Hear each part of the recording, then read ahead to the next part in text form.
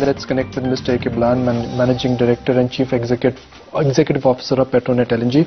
Mr. Blan, this is Nikunj Dalmia from the Mumbai studio. Good morning and thank you for joining us. Let's first start with what is happening to the LNG demand, both local demand and then global demand.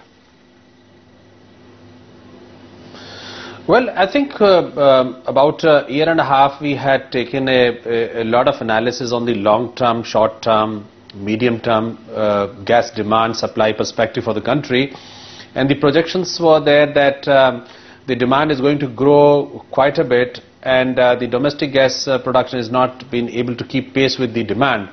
So the gap, demand-supply gap, is only increasing. And we have seen in the last 1 year the trends have been something similar actually on that.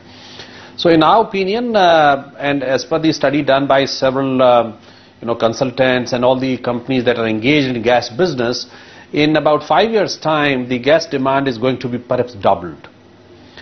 And on the supply side, the domestic supply is not really, there is an increase in the domestic supply surely, but perhaps not to the kind of trend towards demand growth. So therefore, the important thing is that the gas has to be imported into the country, and most probably it would be through the LNG way. We have seen that our terminals operating more than 100% capacity, and the trend show that we need to create more infrastructure to be able to bring more gas.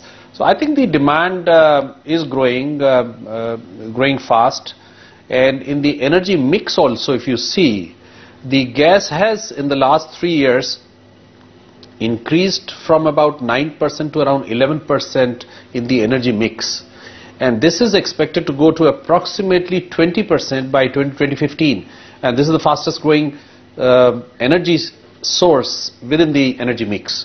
So I think the demand would remain robust in coming years. Mr. Balian, you've also arrived upon the date of commissioning of the Kochi terminal.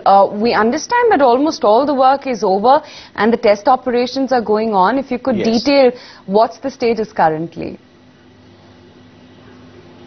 Well, you are right. The Kochi terminal, we are 99% complete, I would say, and the final testing of the equipment before the, what you call it, hydrocarbon that means when we start taking LNG, that process is going on.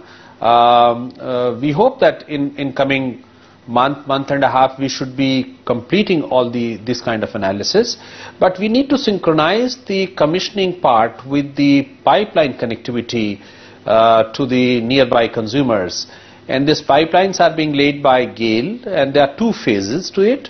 The first phase would sort of connect about 4 or 5 nearby consumers like the refinery, the fertilizer and chemicals Travancore, there is a power plant, there are some other chemical companies. This is about 50 kilometers of the pipeline, and we hope that this may be commissioned at the consumer side also, because they also need to make changes, changing from the liquid fuels to gas, and then make some changes in the process, minor changes. I think they are all going on.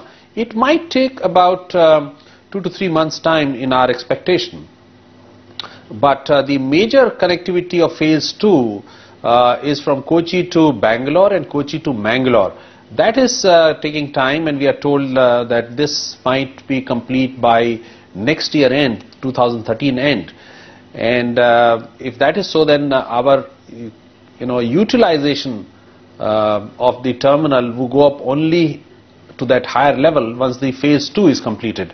But phase 1, we hope that by maybe New Year time we should be looking at commissioning, and commissioning we mean by actual send out of gas from the terminal.